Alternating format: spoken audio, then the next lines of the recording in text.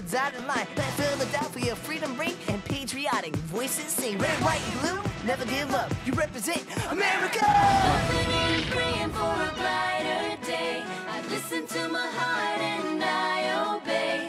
How can I see it any other way? I'm looking at life with my own eyes.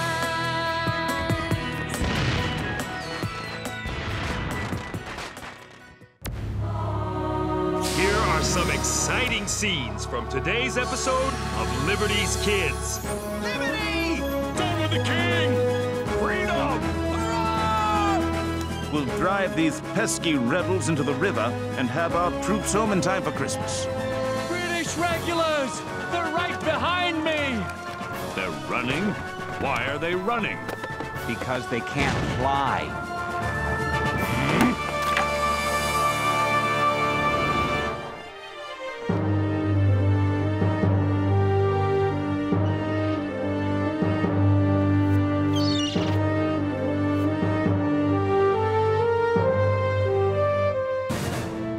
July 9, 1776. Dearest Mother, where to begin? James Henry and I have been in New York City for a week now. General Washington, the commander of the American Army, has been busy fortifying the city and harbor, and no wonder with the arrival of the British fleet. What a sight! Some say there are so many masts that it looks like a floating forest. You were so kind to ask Mrs. Radcliffe to give us lodgings. They are quite restful. Down with the king! I'm sorry I cannot say the same for New York. Ever since the reading of the Independence Declaration on the 7th, it has been a city gone quite mad.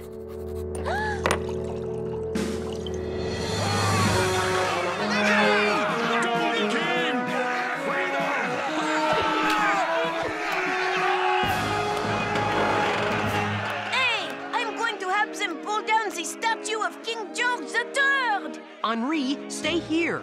You're nothing but a magnet for trouble. Anywhere you go, bad things happen. Do not. I think you'd better listen to James. You two are just jealous because I have more fun than you do. Down with George! Independence! Of what possible good is a broken statue? I heard they're taking it up to a cannonball factory in Connecticut. And why on earth would they go to all that trouble? General Washington told his staff that he intends to return the lead in the statue to the British troops as soon as possible. Seems pretty boastful. General Washington's been commander-in-chief of the Continental Army a whole year and has yet to fight a battle. I think he'll get his battle soon. A big one.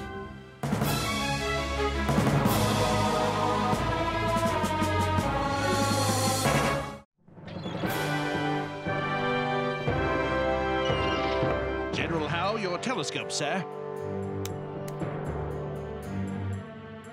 There. That's where we'll strike General Washington and his army.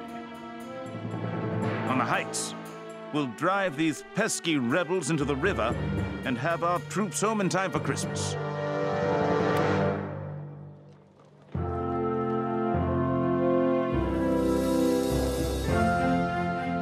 I thought you would be more comfortable eating here. Nowadays, the streets are so unsafe. This collar is unsafe. I don't know where all those dreadful persons on the street have come from. I've never seen them in this neighborhood before. Shh. Out-of-town troublemakers would be my guess. As Mr. Radcliffe used to say, this rebellion business will soon get out of hand. I'm sorry I won't get to see Mr. Radcliffe this trip. My mother used to enjoy his stories. You said he's in... Canada? Yes. Seeing to some timberland we are thinking of buying along the St. Lawrence. Well, I'm just glad the British fleet has arrived. The sooner General Howe puts things right, the sooner we can all get this silly revolution business over with and get back to normal. Oh, boy. Why were you making those faces at Mrs. Radcliffe's? I couldn't stand it. Seeing to some timberland we're thinking of buying along the St. Lawrence. Stop that. It's impolite. I saw a list of Tories at General Washington's headquarters. Mr. Radcliffe's name was on it. You don't mean the army is going after private citizens? No, but some other private citizens might. And I think Mr. Radcliffe and some of his friends thought it best to leave until things blow over. I don't think things will blow over very soon, if our Henri has anything to do with it.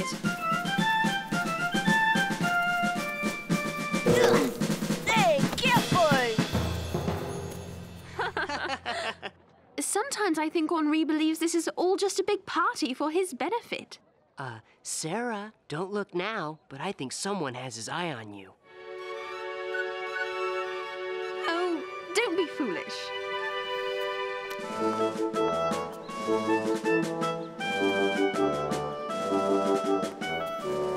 Awfully busy, isn't she?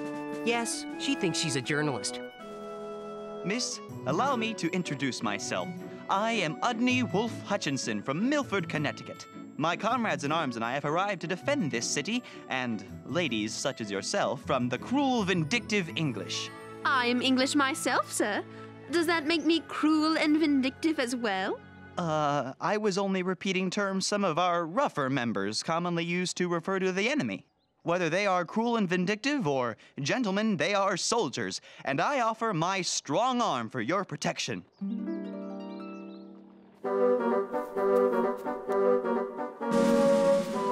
Forgive me. Duty calls. You've got to be kidding. Didn't he say his name was Ugly? It was Udney, and you know it.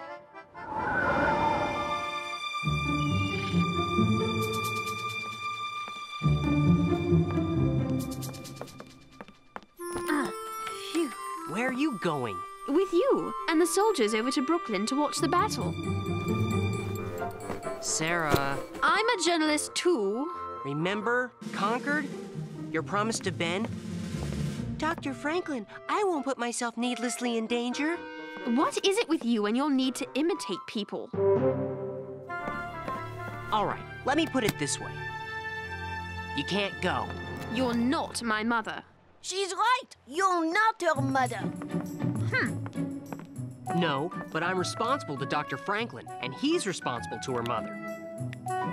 Besides, it's too big a story for both of us to be in one place. One of us needs to report on what happens in the city. Let's face it, you're more comfortable with tea and crumpets than me. I must admit, James, occasionally, you're right. General Washington sends reinforcements to the fort on the heights at Brooklyn to counter a large force of British troops heading for Long Island. All right, I'm going to Washington's headquarters. What about me? Can I go? No. We'll see about that. Sarah, who's that waving at you?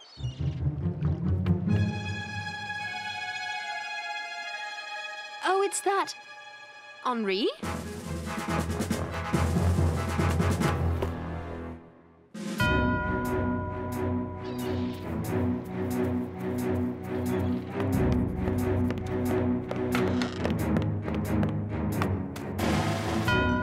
General Putnam informs me that the British are moving up the Gowanus Road and Hessian troops have been spotted on the Flatbush Road. But there is still a substantial number in camp on the beach. I don't have to tell you what is at stake here, gentlemen. Everything worth living for. None of my boys will disappoint you, General. They'll throw the redcoats back onto their boats. General, if I may, this Jamaica Road concerns me. It's presently undefended. The enemy is here at the Gowanus Swamp. And that is where I'll strike him.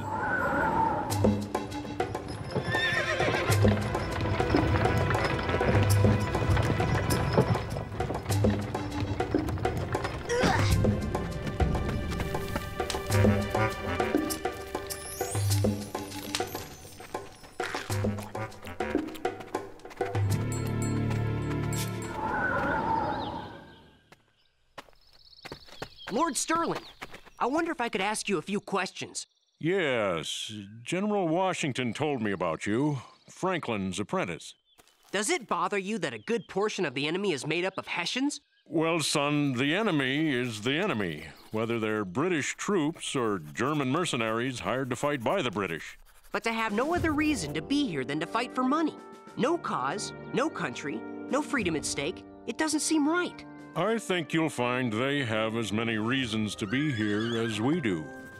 Now, if you will excuse me.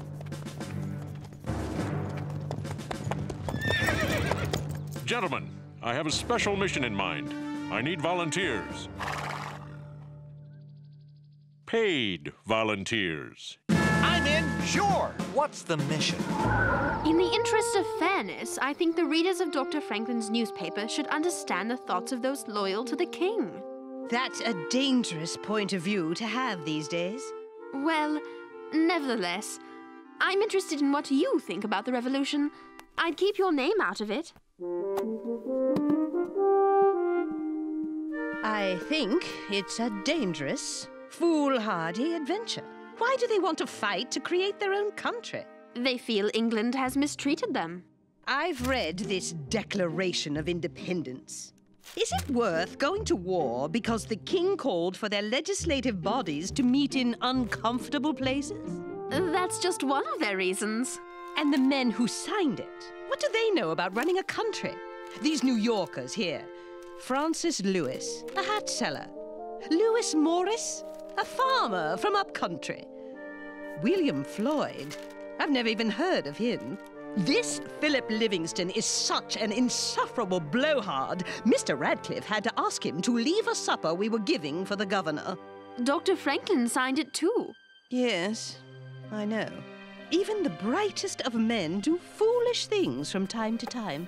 My dear, you yourself are English-born and bred. Our whole lives are tied to England. Our commerce, our culture, our laws, our religion, our education. Where do young Americans go to become doctors, lawyers, and clergymen? England. In what language are you writing your article? English. Exactly. Oh, my.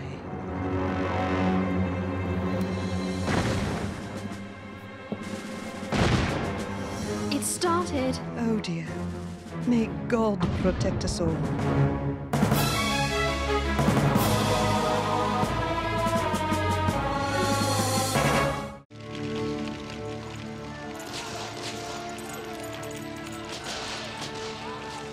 Looks like General Sullivan was right about the attack. It's way over there by Gowanus Swamp. I was wondering, why did you take money from Lord Stirling? I thought Hessians were the only ones who fight for money. We fight for a cause. James, I believe in our cause as much as the next man. But I haven't been paid in a long time. Everyone needs a few coins. And goodness knows Lord Stirling has plenty to spare. Believe me, there's not enough money on Earth to make men face fire like that. But they're doing it, and my time will come. That's a rider. Coming fast, too. British regulars! They're right behind me! Lord Stirling was right. They're using Jamaica Road for an attack. Come on!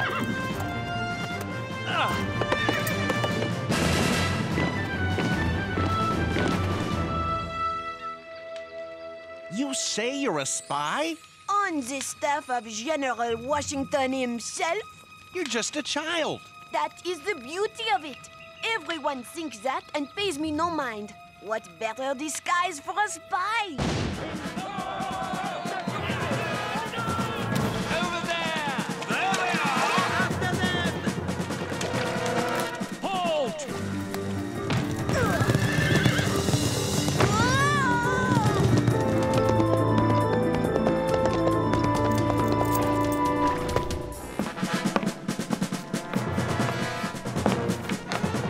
General Washington, the entire right is falling back on Gowanus Road.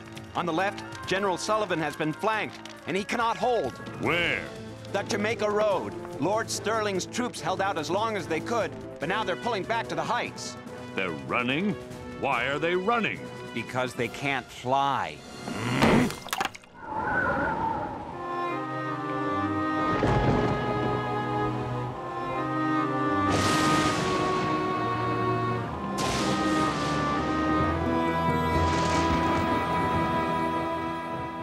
You awake? After today, I don't know if I'll ever sleep again. How do you think General Washington did? Alls I know, General Washington goes a year without a battle. First one comes along and the best we can do is run away. Nobody could stand up to what the British threw down that road. Well, we sure didn't. What now? I don't know. I just hope we don't have to surrender. General, the reports say the troops that survived the attacks are safely back onto the heights. How many didn't survive? We don't know yet. Lord Sterling was captured. Casualty estimates are high. There's more. What else? They captured General Sullivan, too. General Howe is welcome to him. Boats. All the boats we can find. We are leaving the heights. In the morning, sir? Now.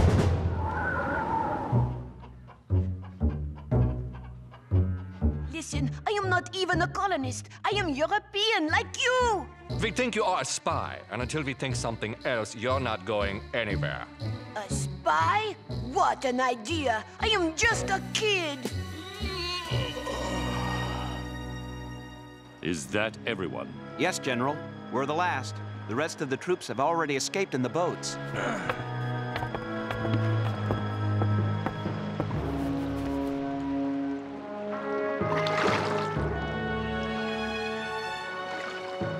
General, our retreat at night in the face of the enemy will be seen as the work of a military genius. I'm afraid this retreat is a very unmilitary thing to do. We were licked, plain and simple. I wasn't ready for them.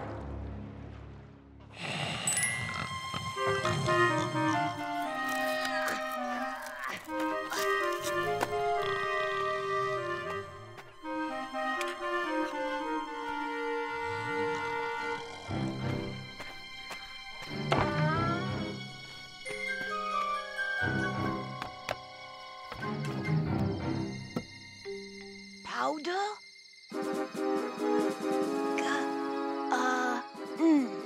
Gun. Gunpowder? Oops.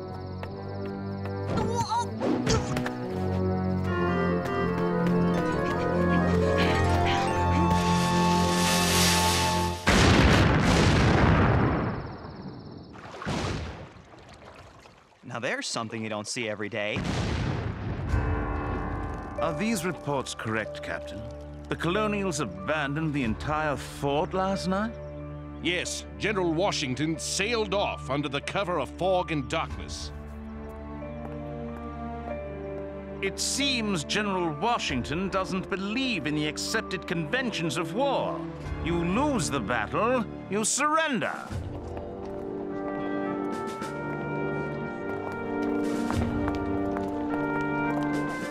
James, you're back. Pardon me. Are you all right? I'm fine, really. Well, what was the battle like? It was pretty bad. But General Washington safely snuck the whole army away during the night. Where's Henri? Isn't he here? We haven't seen him since you left yesterday. I thought he caught up with you. I wonder where he... Oh, no. Henri? Where have you been? Nowhere. What have you done? Nothing. What kind of trouble did you cause this time? Me? Trouble? Do we really want to know? No.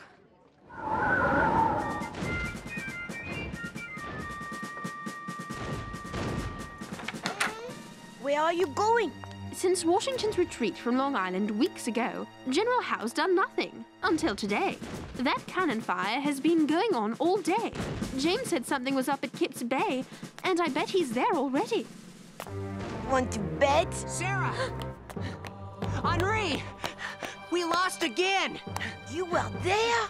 No, I found Ugly and he told me what happened. Is Udney all right? Yes. Why? I thought you didn't like him. Well, I was just wondering, that's all. So what happened? Well, Udney told me... We was waiting at Kip's Bay when the British opened fire. General Washington told us to stand our ground. But I guess it was too much for some of us. The officers couldn't stop them. Stand your ground! Return to the ramparts! Stand your ground, you! How am I to win a war with men like these? General! You must come away! You can't win a war by retreating. Or can you? So that's Udney's story. It's not a proud day for our revolution. What's Washington going to do now?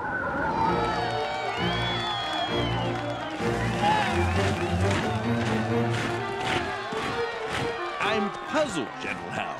What kind of commander fights a battle and, after losing, instead of surrendering, retreats to fight again? Evidently, this American General Washington.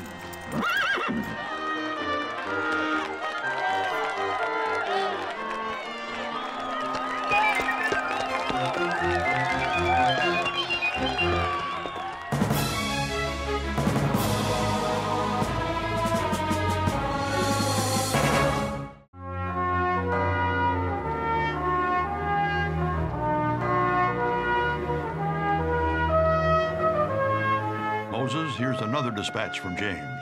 Let it be good news for a change.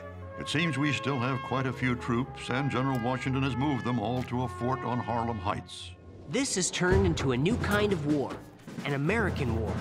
General Washington is going to fight a delaying action, hoping to wear down the British while giving himself time to build and train an army.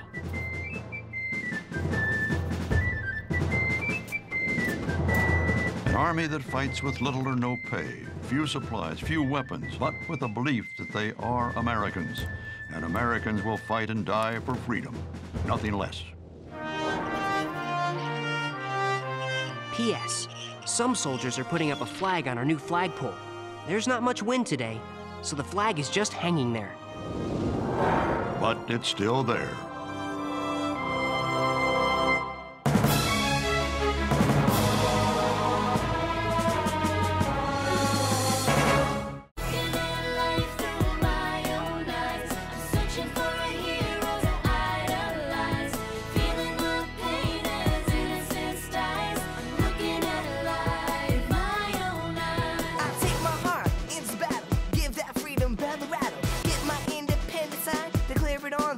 Line. Red, white, blue, never give up. You represent America! Cookie jar!